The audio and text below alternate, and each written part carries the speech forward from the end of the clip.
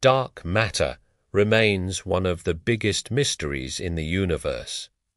Among the leading candidates for what it might be are axions-tiny particles that don't emit or absorb light, but under extreme conditions could transform into photons. Neutron stars with ultra-strong magnetic fields, called magnetars, are considered prime environments for this conversion. In theory, axions passing through a magnetar's magnetosphere should turn into radio wave signals we could detect from Earth. But here's the problem.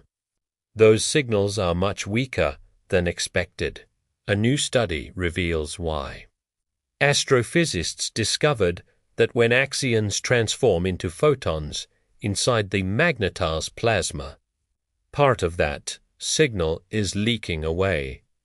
The photons can interact with plasmon's collective oscillations of plasma particles, causing some of the expected radio emission to vanish before it ever escapes the star's magnetosphere. Think of it like listening to a flute. Earlier studies expected a clear, loud note. But, as lead author Hugo Turkers explains, the flute actually has a leak. Some of the sound disappears before reaching your ear. That's why the axion signal is far quieter than predicted. This means our telescopes must be even more sensitive to detect dark matter's whispers through the cosmic noise. And scientists don't plan to stop at observation. They want to recreate these conditions in the lab, building synthetic plasmas that mimic magnetospheres.